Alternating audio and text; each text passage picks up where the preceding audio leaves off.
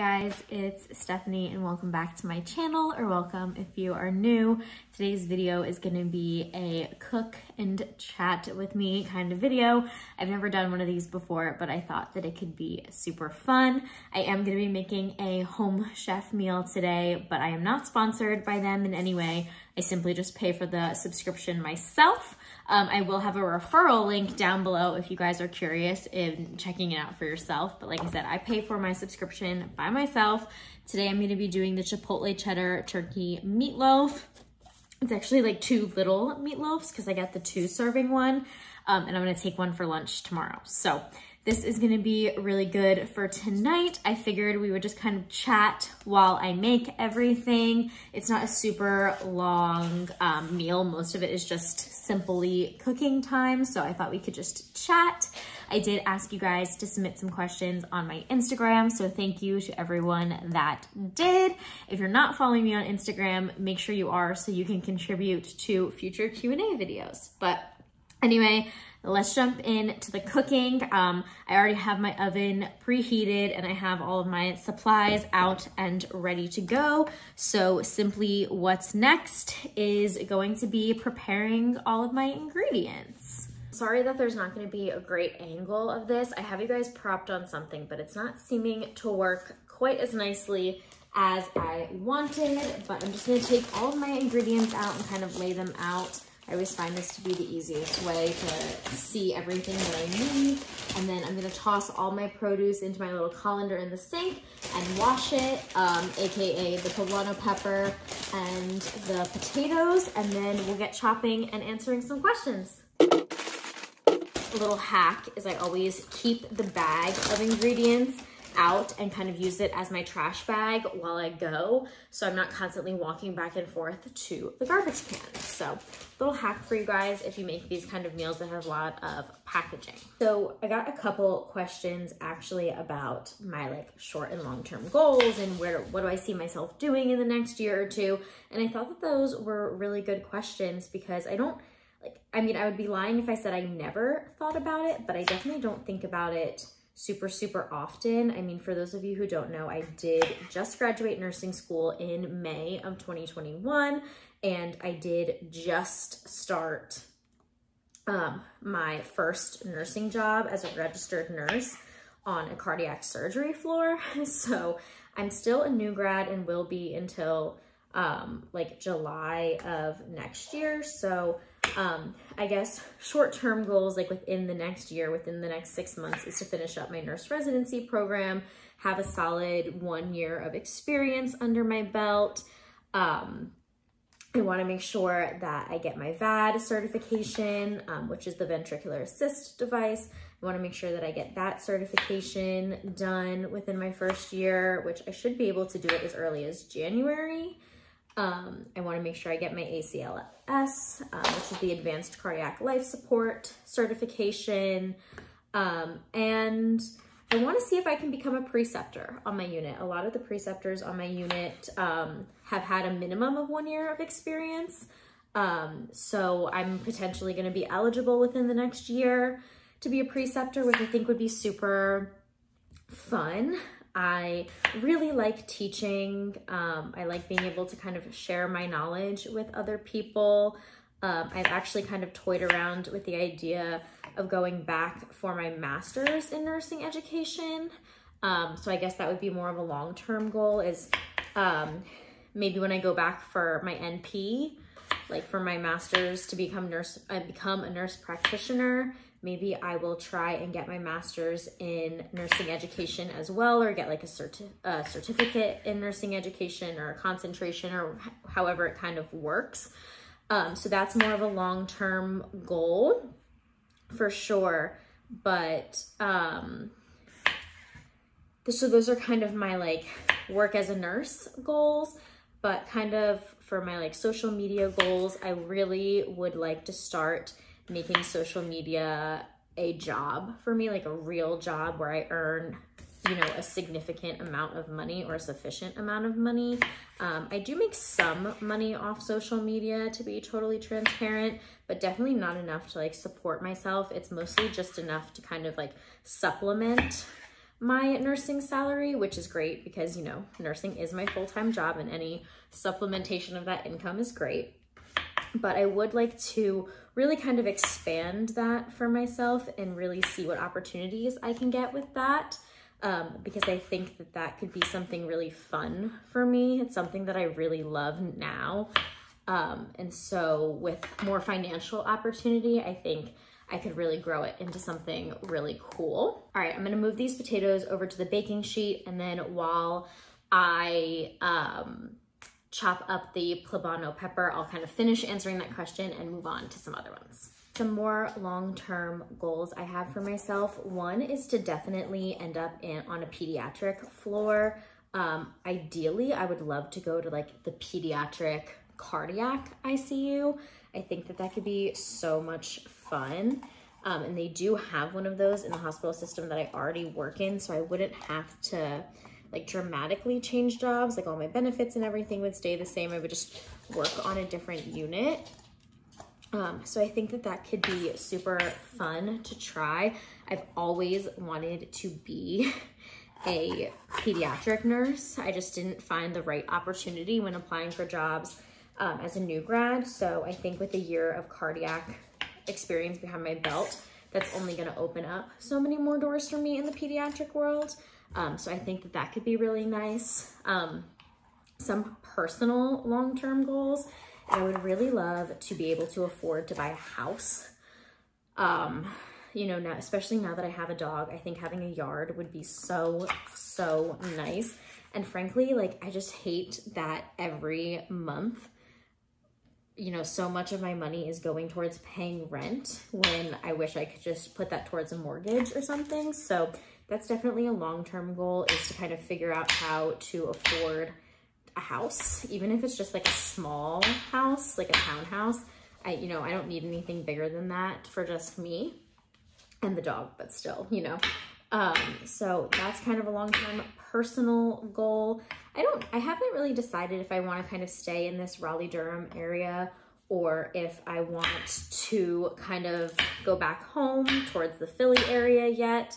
I don't feel like I've spent enough time here in Raleigh to really decide if I like it for long term or not, but I definitely plan on staying for at least another year or two, unless a truly amazing opportunity comes up elsewhere, which I can't really see that happening, but you never really know. I'm kind of open to anything.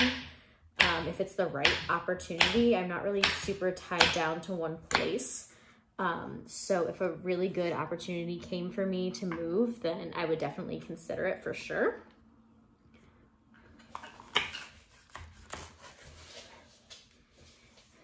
And then another question I got is if I could travel anywhere in the world, where would it be?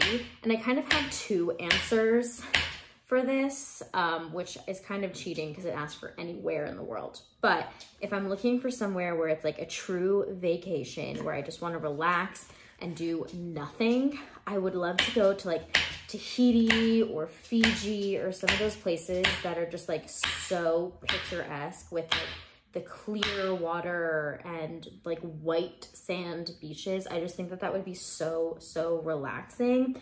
But if I'm looking to travel to like see things and do things, I want to do like a full tour of Europe, you guys.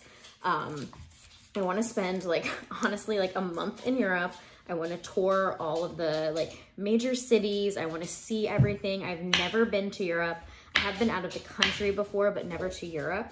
And I would just love to like see so much of Europe all in one shot and just do like a big like tour of Europe. I think that could be so fun. I apologize for Nala playing with the tennis ball in the background. Hopefully that's not too distracting for you guys. But yes, those were some of the like big questions that I got. I also got a question from one of my coworkers asking if she was my favorite. So Leanne, yes, you're my favorite if you're watching this.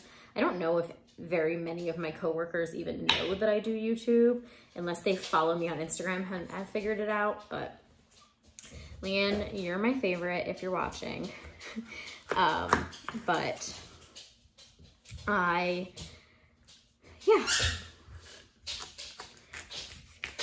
All right, I'm gonna finish chopping up this pepper and then take you guys along with me for the next step.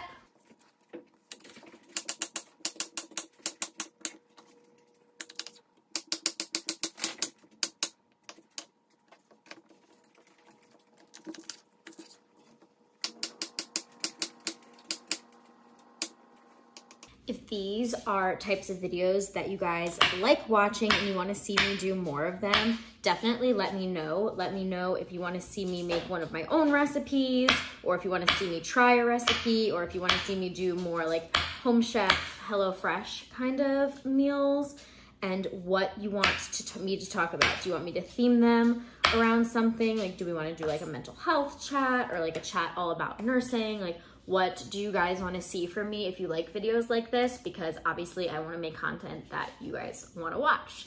But now all of my produce is done. So next I'm going to actually make the meatloafs. So I'm going to roll up my sleeves for this one and get my mixing bowl. I'm also just going to take off my watch.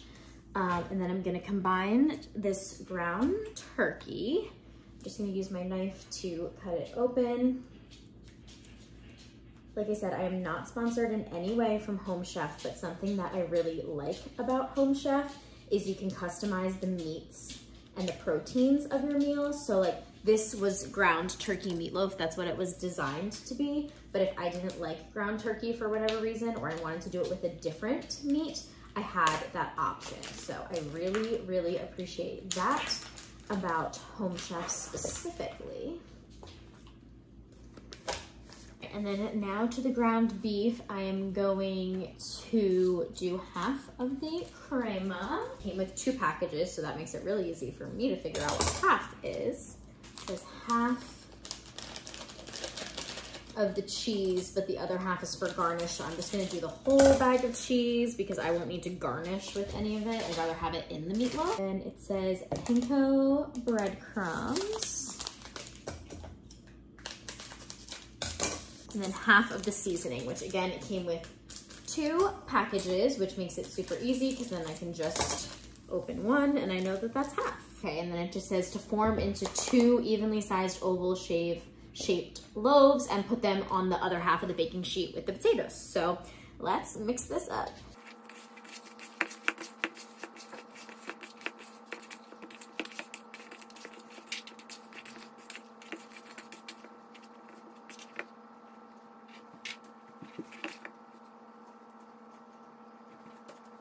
All right, all of the next steps are over at the oven. So I'm going to put this mixing bowl in the dishwasher, grab a pan, and then move you guys over to the oven. Again, I'm sorry for kind of the weird angle, but I have my 2 meatloaves over here. I'm just gonna sprinkle, or not sprinkle, drizzle some olive oil on top of the potatoes. And it says just to use some salt, but what I'm gonna do is use my rosemary sea salt. That is my favorite, just to give it a little bit of extra flavor. So I'm just gonna sprinkle some of this on top, and then this is ready to go into the oven. And while this is in the oven, I'm gonna start on the vegetables. And these go for 22 to 26 minutes. So I'm gonna put it in for 24, just to kind of meet in the middle. And then I'm gonna start to heat up this pan for the veggies. So the veggies are gonna go at medium-high heat with a little bit of olive oil. These olive oil bottles, by the way, off of Amazon are like one of my favorite purchases from 2021. Let me know if you wanna see a video of that, of my favorite purchases of the year, because I think that could be really fun. But I'm just gonna let this pan warm up for a second, and then we're gonna add in the peppers and everything. And I'm super excited for all these veggies. It's peppers and corn and all of this, so I think it's gonna be super, super yummy. But while I'm waiting for this pan to heat up, I did just kind of wanna give a quick little life update. I mentioned earlier in the video that I am 6 months in to my nursing job, and I really am enjoying it a lot. I was very, very, very nervous about starting a nursing job in an entirely different state in my mid-20s, and how that would be making friends and just kind of the social aspects of it more than anything. And I'm definitely kind of starting to find my groove with friends and a social life, which is really refreshing and like nice to kind of have that starting. I was really kind of a little bit lonely there for a second, to be totally candid. And I wasn't sure if I was ever gonna make friends here, but I definitely am starting to kind of find my little group of people down here. All of the new grads along with me are super nice, and they've all been so kind and friendly to me, even though I'm a little bit older than some of them, only by like a year or two for the most part. But it's still nice to be included in all of that. Nala is doing really well. Her birthday is next week. I ordered her a birthday bandana, but I think it's gonna get here a little bit too late, unfortunately, because I waited so long to order it, but I can always take a picture of her with it later. But this pan is definitely heating up already, so I'm going to come toss in the veggies. So it's just the peppers for now, and then I'm gonna mix in some of that hot sauce and the seasoning blend that came with it. The limes are for later, so we are gonna add those in, and then let me get the hot sauce.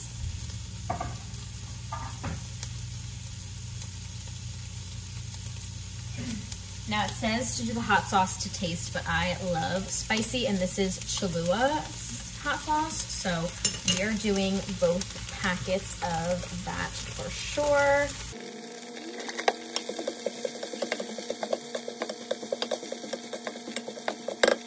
I'm gonna add this other seasoning packet in.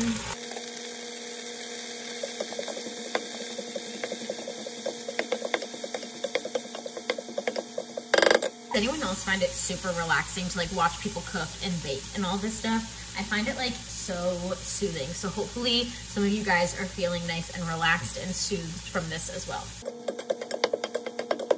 So the next step is to add in the corn.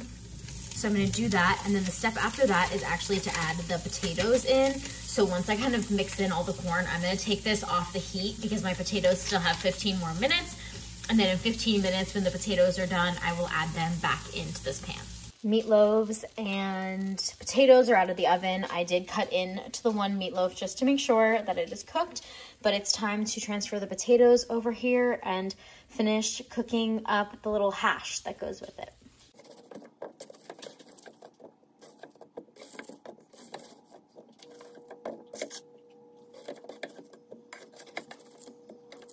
So to make the little crema that you're supposed to top it with, I just got my teeny tiny little mixing bowl here. I'm gonna add the crema, and then we're just adding some lime juice and kind of mixing it together. And then that's what we're gonna top the meatloaves with. So I'm just gonna do that really quickly while the potatoes warm up with the rest of the veggies. And then we'll be all done. All right, guys, here is the final product. I'm gonna do a quick taste test, although it's still super, super hot. And then we'll be done with this video.